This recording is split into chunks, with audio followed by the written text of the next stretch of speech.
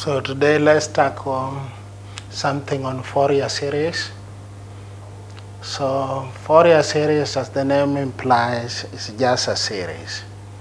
And in any series you're adding some few terms from one term, second term, third term up to the end. And normally most series are infinite series. So Fourier series is also an infinite trigonometric series. The difference between Fourier series and now the power series, normally the function is expressed in powers of a certain polynomial. And that is what brings it as a power series. Now, in this one, we are going to have an infinite trigonometric series. And that infinite trigonometric series of that function can only be obtained if you are dealing with a periodic function. If it is not periodic, we cannot be able to obtain the Fourier series of such a particular function. So the Fourier series can only be obtained for a function which is periodic. And that function must also be continuous, or if there are discontinuity, then there must be finite discontinuities, not infinite. We can say within some period we are having 2 discontinuities, or within one period we are having 3, meaning a finite discontinuity. If we don't have finite discontinuity, we can also not be able to obtain the Fourier series of that particular function. Now, because we are saying the Fourier series must be periodic of a function, this function must be periodic in nature, then we can only obtain the Fourier series of that function if we know its period. And the full period we normally represent by 2L, where L denotes half the period. For example, if a function is of period 2 pi, then that means our L is pi.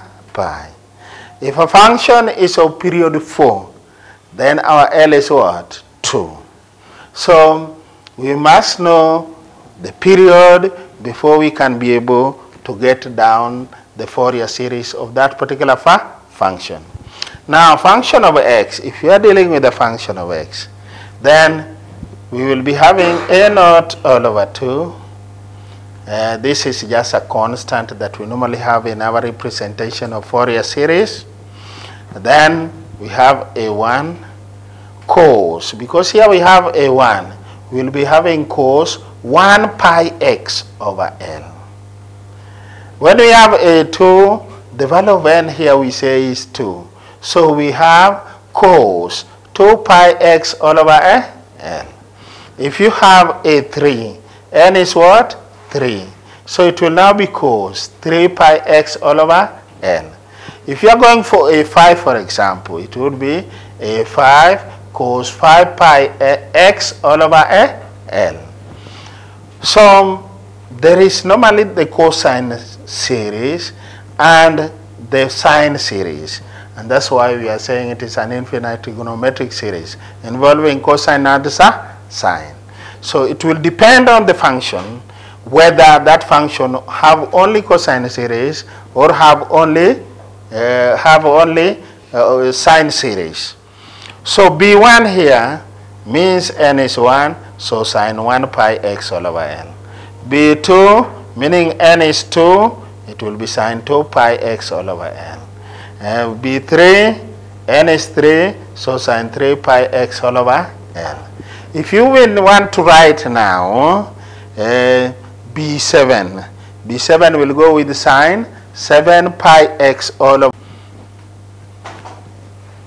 So where A0, A1, A2, A3, B1, B2, B3, and many others are known as Fourier series coefficients.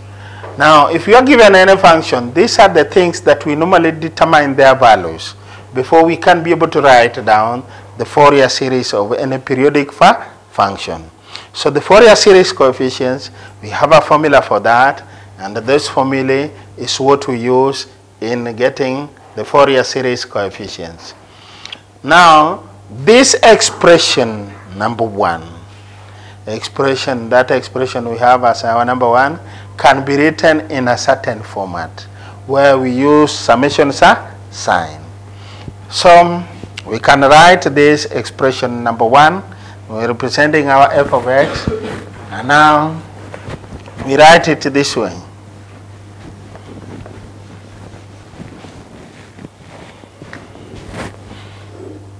F of x will now be equal to a naught all over 2 plus, now we are doing some form of summations.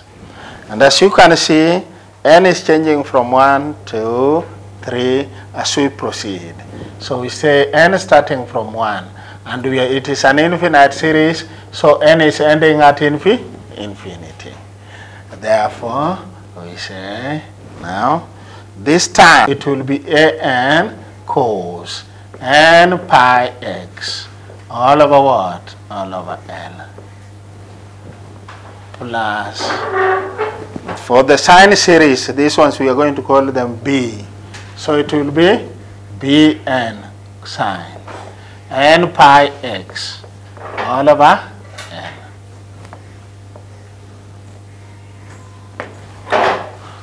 So that one will give us the full expression. So this one is known as the Fourier series representation of our function, which must be periodic. Now, whatever we had here is the Fourier series. How you can write down your Fourier series. Now, how to obtain A naught, An, and Bn now follows. Now to obtain those follows. So we have our A naught will be equal to 1 all over L from C to C plus 2L f of x dx. We have our An, which will be 1 over L from C to C plus 2L f of x cos n pi x all over L. Then we say dx. We have our Bn. We get it by integration still from C to C plus 2L. We have our f of x sine n pi x all over L. Now dx. Now these are the general formula for obtaining the Fourier series coefficients of all periodic functions, of all periodic. And we say this is a general formula.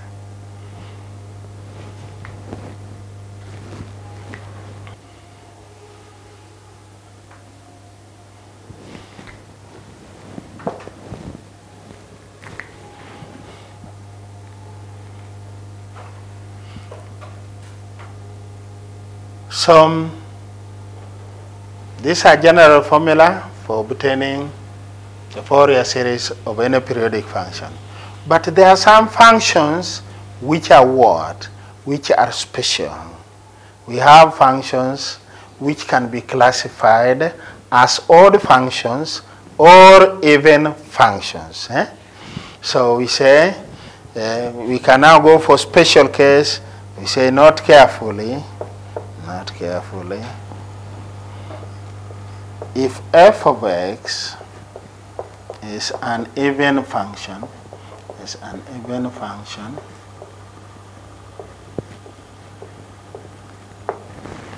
then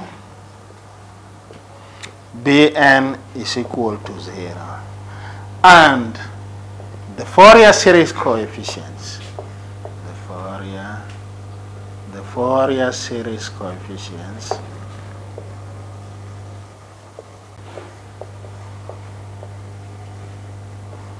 Fourier series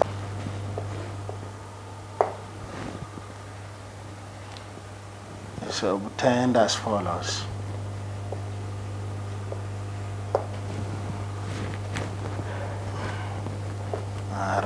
and as follows.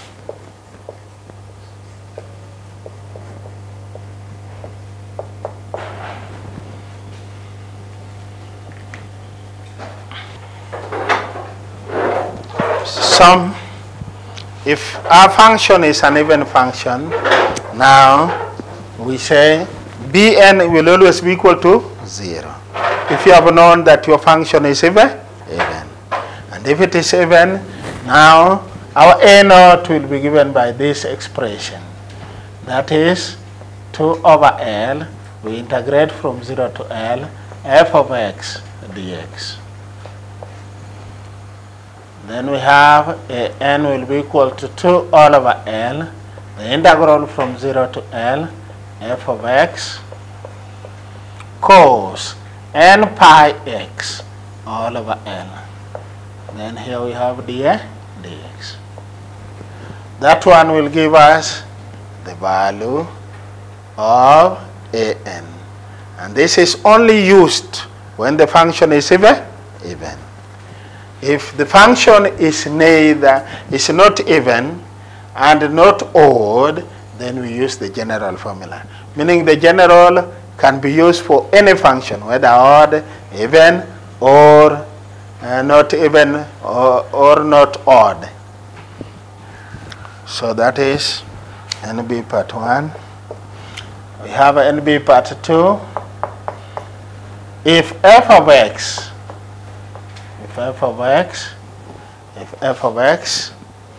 is odd, then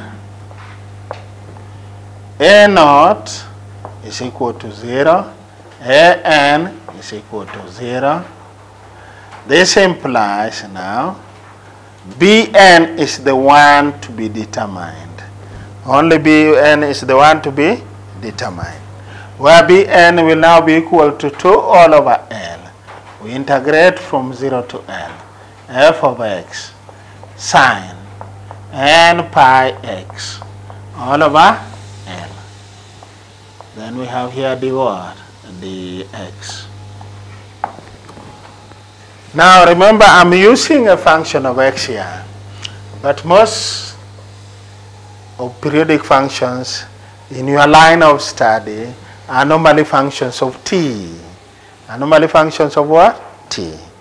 So these functions of t, where you see x, you now just replace with what? T. And the formula, everything, the expression is maintained.